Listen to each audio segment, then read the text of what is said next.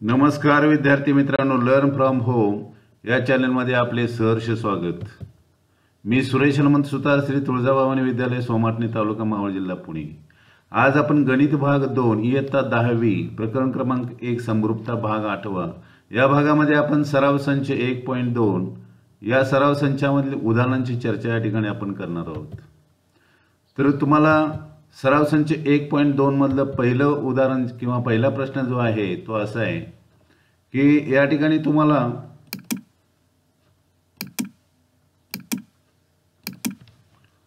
खाली काही त्रिकोण आणि रेषाखंडांच्या लांबी दिल्या आहेत, त्यावरून कोणत्या आकृतीत किरण PM हा कोन QPR चा दुभाजक आहे ते ओळखा।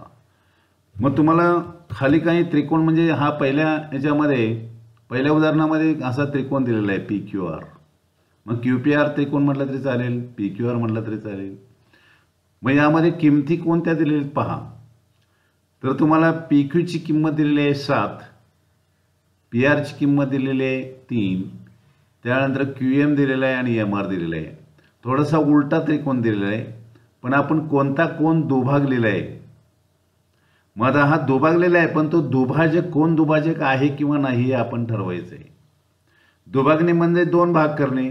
मग जर एकरूप जर दोन भाग केले असतील तर या ठिकाणी आपल्याला हा कोण दुभाजक आहे असं म्हटलं असतं आपण। पण या ठिकाणी कोण दुभाजक आहे किंवा नाही हे कसं ओळखायचं।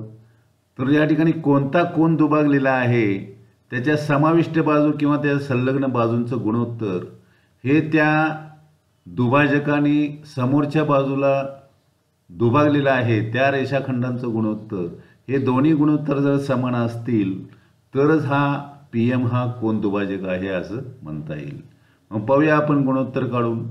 तर उकलमध्ये पहिलं उदाहरण घेतलेलं आहे आपण त्रिकोण PQR मध्ये। मग त्रिकोण PQR मध्ये मग पहिलं गुणोत्तर कोणतं घ्यायचं, त्या कोणाच्या समाविष्ट केलेल्या बाजू म्हणजे संलग्न बाजू समजा ह्या। मग PQ/PR घेतलेलं आहे। मग PQ ची किंमत किती आहे 7, PR ची किंमत किती आहे 3। मग पहिलं गुणोत्तर किती आलं 7/3। त्यानंतर आपण दुसरं गुणोत्तर बघूया। दुसरं गुणोत्तर कोणतं होईल QM/MR। म्हणजे PQ घेतलेला आहे त्याचा पुढला QM घ्यायचा। मग QM/MR ह्या बाजू हे बाजू घ्यायची अशी। मग याची सुद्धा किमती दिलेली आहे 3.5/1.5। मग आता इथे पॉईंटचा भागाकार तुम्हाला करता येत नाही। मग एक आपल्याला आयडिया माहित आहे QM/MR बरोबर पॉईंट काढून टाकायचे। 35 काय करायचे 15। मग 35/15 आपल्या कोणत्या पाड्यात आहे ते माहित आहे। तर 5 त्रिक 15 आणि 5 7 35 म्हणजे गुणोत्तर काय आलं 7/3।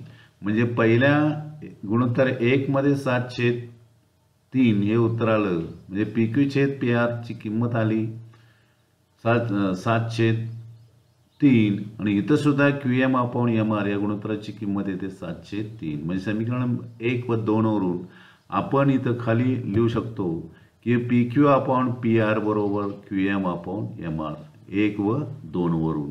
मग आता हे जर गुणोत्तर जर समान असेल म्हणजे ह्या कोणाच्या समाविष्ट बाजूंचं गुणोत्तर आणि त्या दुभाजकाने समोरच्या बाजूवर केलेलं विभाजनाचं गुणोत्तर हे दोन्ही गुणोत्तर जर समान असतील तर कोण दुभाजकाच्या प्रमेयाच्या व्यत्यासानुसार हा PM हा QPR चा काय सांगा दुभाजक आहे असं आपल्याला या ठिकाणी म्हणता येतं। या पद्धतीने आपण पुढचं उदाहरण दिलेलं आहे हे सुद्धा याच पद्धतीने सोडवा। हे गुणोत्तर घ्या, हे गुणोत्तर घ्या, हे दोन्ही गुणोत्तर जर समान असतील तर PM हा QPR चा दुभाजक आहे असंच म्हणा। सेम पद्धतीनं हे उदाहरण सोडवा।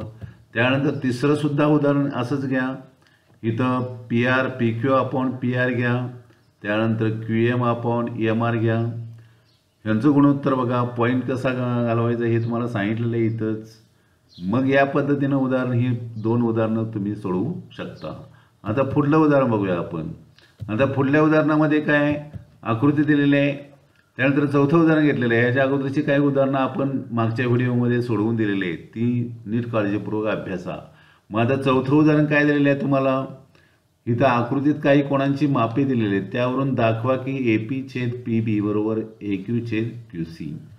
मग आता हे कसं सोडवायचं किंवा इथं दाखवा असं म्हटलं की विद्यार्थ्यांना मनात एक भीती निर्माण होते, पण इथं सोपं आहे. दाखवा म्हटल्यानंतर काही घाबरायचं नाही.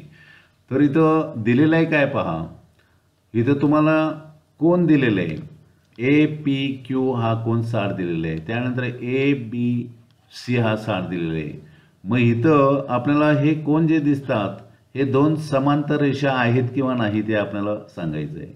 मग आता जेव्हा हे जे दिसतात इकडं रेषा ही वाढवली, इकडं रेषा वाढवली, इथं दोन समांतर रेषेचं जर संकल्पना आपण इथं आणली तर या ठिकाणी हा 60 आणि हा 60 जो आहे तो संगत कोण तयार होतात. मग संगत कोण जर एकरूप असतील तर या दोन रेषा काय असतील, समांतर असतील. म्हणजेच या ठिकाणी ही PQ जर BCला समांतर असेल तर प्रमाणाच्या मूलभूत प्रमेयानुसार त्रिकोणाच्या एका बाजूला समांतर असणारी रेषा ती इतर दोन बाजूंना भिन्न बिंदू छेदत असेल तर ती रेषा त्या दोन बाजूंना प्रमाणात काय करते, विभागते. म्हणजेच या पद्धतीने जर तुम्ही विचार करून पायरी पायरीने ही सिद्धताच म्हटले तर चालेल. तर या पद्धतीने सोडवलं तर आपल्याला AP छेद PB बरोबर AQ छेद QC या पद्धतीने दाखवता येतं. तुम्ही प्रयत्न करा. म्हणजे स्वतः सगळ्याच गोष्टी स्वतः सोडवून देणं हे चुकीचे आहेत. म्हणून तुम्हाला एक हिंट्स दिलेले आहे. इथं समांतर रेषेचा गुणधर्म वापरा, त्यानंतर समांतर रेषा होईल. मग समांतर जर रेषा असेल तर ही रेषा या दोन बाजूंना प्रमाणात विभागते, असा गुणधर्म वापरून ही सिद्धता पूर्ण करा. त्यानंतर पुढलं उदाहरण दिलेलं आहे तुम्हाला समलंब चौकोनाचं. तुम्हाला तीन समांतर रेषेचा गुणधर्म जेव्हा मी सोडवून दिला किंवा व्हिडिओमध्ये तुम्ही पाहिला त्या व्हिडिओमध्ये तुम्हाला सांगितलं ते की त्याचा उपयोजन जे आहे तीन समांतर रेषेचं उपयोजन जे आहे ते समलंब चौकोनामध्ये आहे. मग इथं तुम्हाला समलंब चौकोन ABCD मध्ये बाजू AB समांतर बाजू PQ समांतर बाजू DC ह्या तीन समांतर रेषा आहेत. मग जर AP बरोबर APची किंमत किती दिलेली आहे 15, त्यानंतर PD किती दिलेलं आहे 12, त्यानंतर पुढं QC दिलेलं आहे आणि BQ काढायला सांगितलं आहे. अतिशय सोपा प्रश्न आहे. इथं सुद्धा तीन समांतर रेषेच्या गुणधर्मानुसार म्हणजे या ठिकाणी सुरुवातीला उकलमध्ये स्टार्ट करा. चौकोन तिथं तुम्हाला दिलेलं आहे ह्या रेषा AB PQ आणि DC या तीन समांतर रेषा आहेत. तीन समांतर रेषेच्या गुणधर्मानुसार गुणोत्तर मांडलं तुम्ही AP छेद PD बरोबर BQ छेद QC असं गुणोत्तर मांडून किमती घालून तिरकस गुणाकार करून या BQ तुम्ही काढू शकता. त्यानंतर पुढचं उदाहरण बघूया आपण. पुढचं आता हे तुम्हाला दिसतं आकृती पाहिल्यानंतर लगेच कळतं की आपल्याला हे कोण दुभाजकाच्या आधारे सोडवायचं आहे.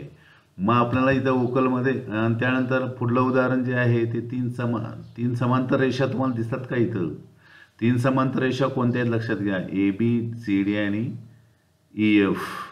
मग इथं तुम्हाला दिलेलं आहे AE काढायचं आहे तुम्हाला.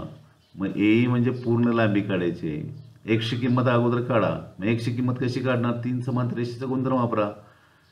AB अपॉन नाही घ्यायची तर AC अपॉन C बरोबर BD अपॉन DF घेऊन तिरकस गुणाकार करून Xची किंमत काढा. Xची किंमत काढल्यानंतर AC आधी काढलेली Xची किंमत या दोन्हींची बेरीज करा आणि बेरीज करून आणलेली किंमत म्हणजेच कशाची किंमत असेल AEची. आता चला पुढे जाऊया आपण. 8वं उदाहरण बघूया आपण. हे उदाहरण सुद्धा तुम्हाला आकृतीवरून कसं वाटतं की कोण दुभाजकाच्या सूत्रानुसार हे उदाहरण आपल्याला सोडवायचं आहे. मग हे कोण दुभाजकाच्या सूत्रानुसार कसं सोडवणार, तर या ठिकाणी त्रिकोण LMN मध्ये किरण MT हा कोण LMNचा दुभाजक आहे. मग LM दिलेला आहे तुम्हाला 6, त्यानंतर MN दिलेला आहे 10, त्यानंतर TN दिलेला आहे 8. तर LTची किंमत काढायची आहे. सोपं आहे. उकलमध्ये बघा LM त्रिकोण LMN मध्ये LM अपॉन LMN बरोबर LT अपॉन TN बरोबर कोण दुभाजकाच्या सूत्रानुसार किमती टाकलेले आहे 6 छेद 10 बरोबर LT छेद 8. त्यानंतर तिरकस गुणाकार करा. 6 गुणिले 8 बरोबर 10 गुणिले LT. त्यानंतर पुढं गुणाकार केलेला 6 8 48 बरोबर 10 गुणिले LT 48 छेद 10. आता 10ने भाग लावा काय येतील 4.8 बरोबर LT. म्हणून LT बरोबर 4.8. अशी एकदम सोप्या पद्धतीची उदाहरणे आहेत. 1.2 मध्ये तुम्ही गुणधर्माचा मागच्या व्हिडिओचा पूर्ण चांगला अभ्यास करा.